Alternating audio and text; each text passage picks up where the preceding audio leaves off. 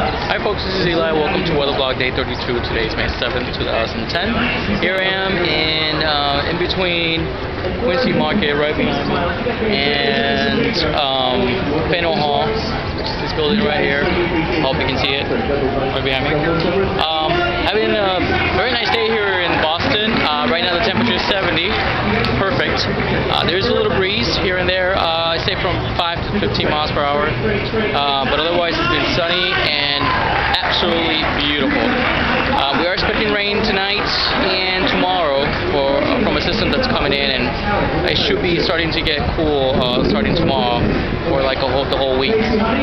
But today it is amazingly beautiful and it is busy out here. So you guys come visit. Peace. Thank you.